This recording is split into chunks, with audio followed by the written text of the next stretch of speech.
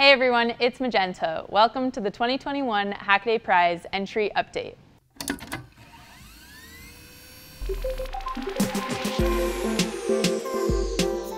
Challenge 2 is Refresh Work from Home Life.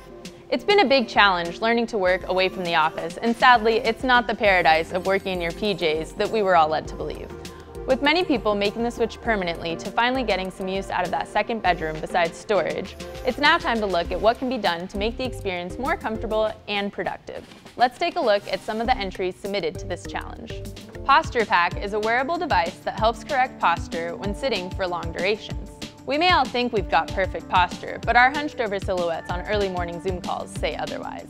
This device sits in a sewed pocket in an undershirt and provides feedback via Bluetooth with notifications to tell you when you're slouching.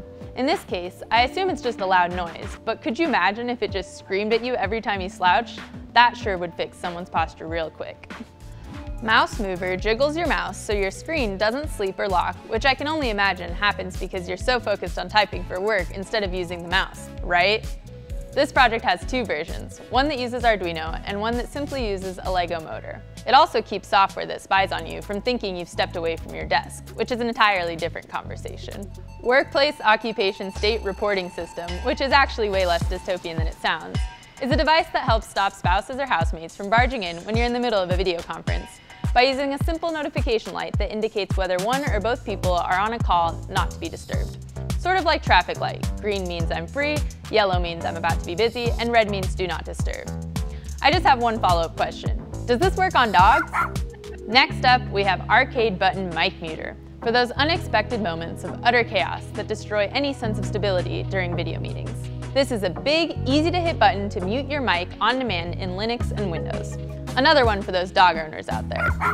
Now when the UPS person rings the doorbell, you can smash that mute button to avoid obliterating your coworker's eardrums.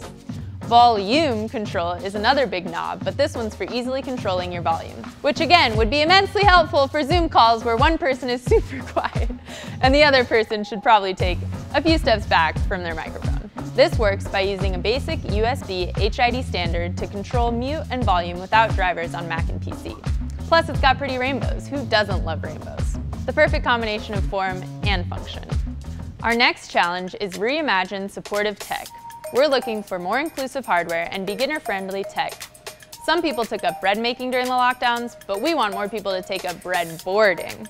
Enter projects that encourage the maker lifestyle and improve people's lives through accessible technology.